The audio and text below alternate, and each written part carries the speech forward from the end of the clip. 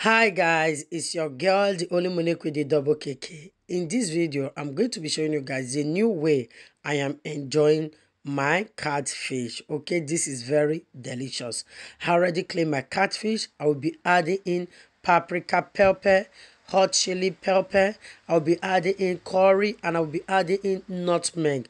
Okay, I'll be adding in a little salt, a little thyme, and I'll also be adding in half stock cube. Okay, so the salt is optional, so but I just add it. If you are adding stock cube, you can decide not to add in salt. Okay, or you add just little salt, just the way I did in this video. So all I'm going to do now, I'm going to mix very well.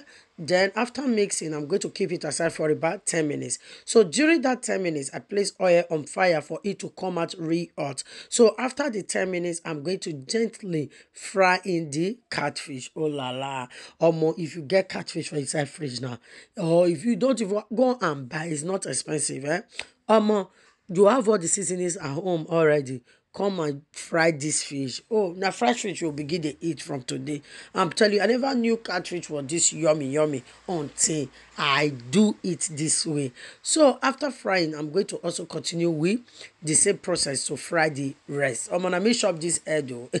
So do you know what happened? Why did I fry my catfish? I want to cook back okra soup, emergency without soup at home.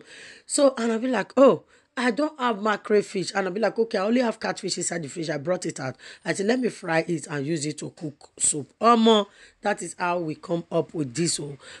I took 4 because it was a little okra soup that I cooked to add to the meat that I used to cook my okra soup. I just took, after we eat the one inside the soup, we finish it that very day. We brought out the remaining 4 we kept inside the fridge and also finish it immediately. It's too yummy. The carton of my catfish inside the fridge. We have finished it using this method. Please help me to share. Oh.